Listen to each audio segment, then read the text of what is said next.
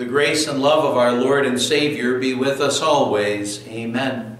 The Word of God we want to consider today is again our Old Testament reading for this past Sunday, the fourth Sunday after the Epiphany. Again, thinking of the wise men in their worship of the infant Jesus. But we're looking at Jeremiah chapter 1, verses 4 to 10, where Jeremiah writes, "The word of the Lord came to me, saying, Before I formed you in the womb, I knew you. Before you were born, I set you apart. I appointed you as a prophet to the nations. Ah, sovereign Lord, I said, I do not know how to speak. I am only a child. But the Lord said to me, Do not say I am only a child. You must go to everyone I send you to and say whatever I command you. Do not be afraid of them, for I am with you and will rescue you, declares the Lord. Then the Lord reached out his hand and touched my mouth and said to me, Now I have put my words in your mouth. See, today I appoint you over nations and kingdoms to uproot and tear down, to destroy and overthrow, to build and to plant."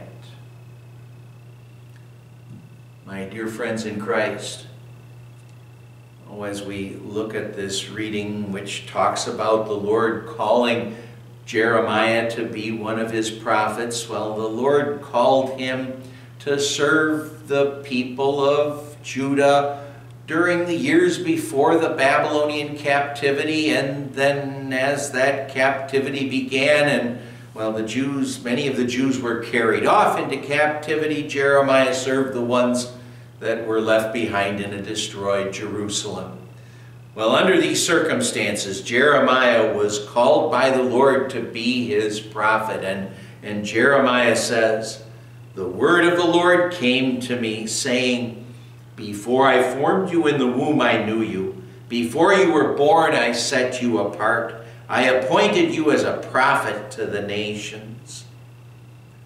There's that wonderful call that Jeremiah had, and he had the task, the tough task, of proclaiming God's judgment or discipline on God's people because of their rejecting God, because of their worshiping idols.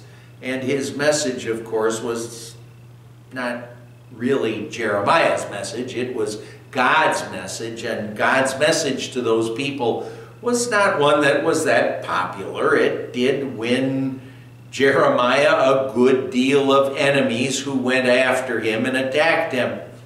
And, well, when Jeremiah was first called, just a young man, 20 years old, and as a young man like that, it wasn't even appropriate for him yet to speak publicly or to speak in the presence of older men.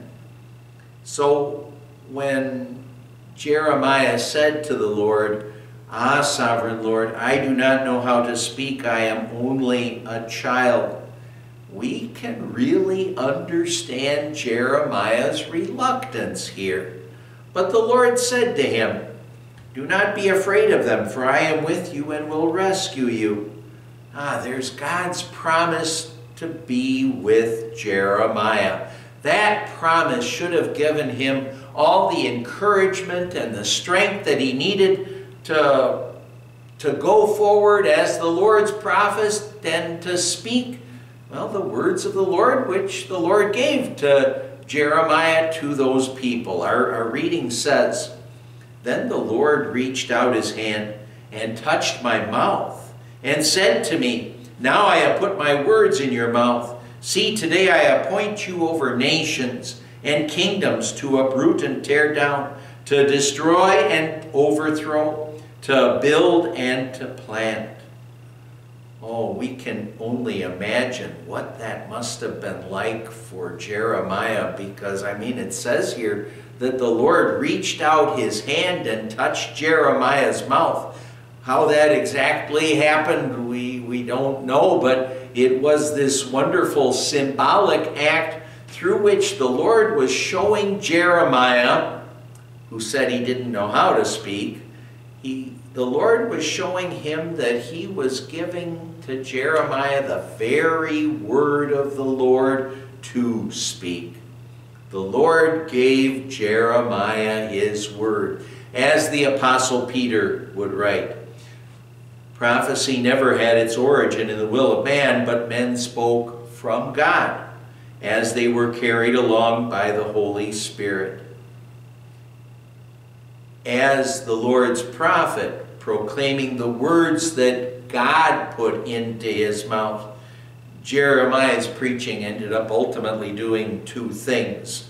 One is described here as uprooting, tearing down, destroying, and overthrowing. And that's what law preaching does. Law preaching, it shows us our sin. It shows us that we daily sin much and indeed deserve nothing but punishment, that we deserve the wages of sin, which is death, eternal death. That's what we deserve. It, for example, would tell us that we haven't been the law and gospel witnesses to the world that God would really want us to be. Gospel preaching, on the other hand, though, it, instead of the tearing down, destroying, well, according to our reading, it does building and planting. Through gospel preaching, what the Holy Spirit does is he plants or builds faith in people's hearts. Through the gospel, we were called to faith. During Jeremiah's ministry, it seems as if he did a lot more of that tearing down or destroying, a lot more of that law preaching, because of how the people were largely rebelling against God. But God did also use him to build and to plant. Through the prophet Jeremiah, there must have been people who were reached, and the Holy Spirit, through Jeremiah's preaching and teaching, called people to faith, built people in the faith, we could say. And then, of course, the building, the planting, calling them to faith, building them up, strengthening them in their faith. And what God does is, well, still through us, he uses the words that he gave to Jeremiah in the books of Jeremiah, Lamentations, to call people to faith in Jesus. The Lord gives us his words so that, like Jeremiah, what we can do, well, actually the Holy Spirit does the work, but he does that through us. He does the work of uprooting and tearing down, destroying and overthrowing, to plant and to build, to use the law to show us our sin, to use the gospel to create and build up and strengthen faith. On a chilly, overcast day, there was a horseman who spied this little sparrow lying on its back in the road. And reining in his mount, the horseman looked down and asked the little sparrow, "Why are you lying upside down like that?" The little bird replied, "I heard the sky would fall today." And the horseman just laughed at that and said, "I suppose your spindly little legs can hold up the sky." To which the little bird just said, "One does what one can." You know, it's a big job for us to go and make disciples of all nations. That's a huge task for us to do. But may we have the same attitude that that little bird had. Let's do what we can to witness to those around us and to support mission work. The Lord has given us his word. And when we think about how God has blessed us through his word, and we'll think about it. We were unbelievers. We've been called to faith. We were blind and now we see. We were lost and we're found. When we think about how that word has blessed us, don't we want to be like that little sparrow and do what we can so more and more people can be blessed with God's word just as we are? Amen. Let's pray. Lord God, Heavenly Father, thank you for choosing us to be members of your believing family and heirs of heaven. Thank you also for choosing us to be your witnesses, to share the message of your grace and love. Help us not to be afraid to be your witnesses by reminding us that you are always with us and you have given us your wonderful word to bless us and to bless our hearers. Thank you, dear Lord Jesus. We pray in your name. Amen.